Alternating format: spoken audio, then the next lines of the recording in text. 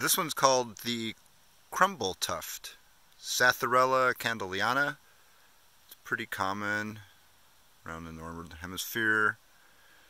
It grows in Haiti. It's called John John in Haiti. The reason this is called the crumble tuft is because these mushrooms are edible. They're very savory, but they're not very meaty.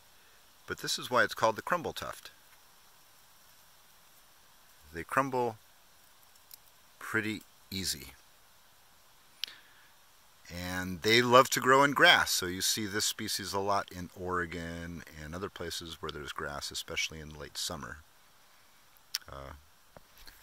My name is Jordan with Fungibles, and we'll have another mushroom segment coming up.